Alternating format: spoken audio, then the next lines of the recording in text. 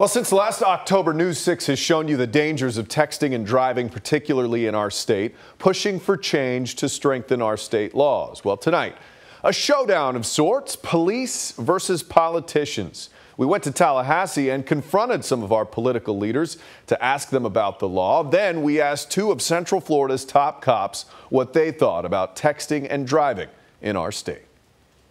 Sheriff Mike Chitwood of Volusia County. Distracted driving is just, it's costing people their lives, it's costing people their quality of life. And Sheriff Jerry Demings of Orange County. We've got to do something to make our roads more safer for everyone. Each has a strong opinion about Florida's texting and driving law. It's almost impossible to enforce as a secondary enforcement act. Especially the part that mandates police can only pull over a driver for texting after witnessing another infraction. I believe that we would have a benefit if it became a primary offense. Simply put, they don't like it. Government needs to pass laws that keep their citizenry safe. Aside from wanting the law changed from secondary to primary enforcement, Chitwood has another gripe, not being able to access a driver's phone to see if texting could have played a role in a crash. It takes an act of Congress to, in a fatal accident, to get a search warrant, to go back to check the cell phone to see if at the time of the accident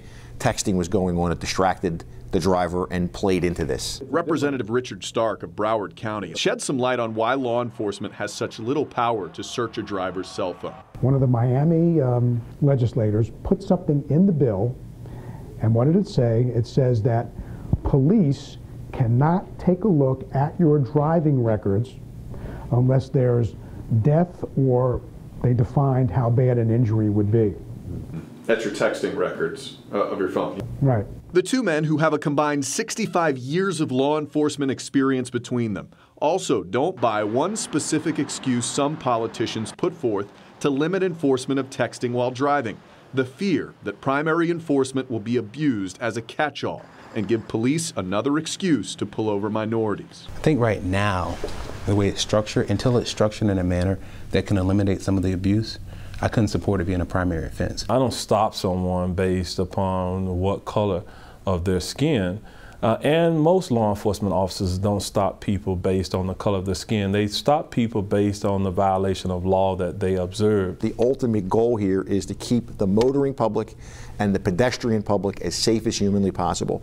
And if there is a device out there, such as cell phones, that's contributing to severe injuries and death, why aren't we doing something to cut it off? And we need the law and the tools to do that. So the takeaway from all this, every single law enforcement officer I've spoken to says we need to have primary enforcement for police to effectively enforce these laws. Currently, we have 3 texting bills presented this legislative session in Tallahassee. None of them, however, have been debated in committee yet.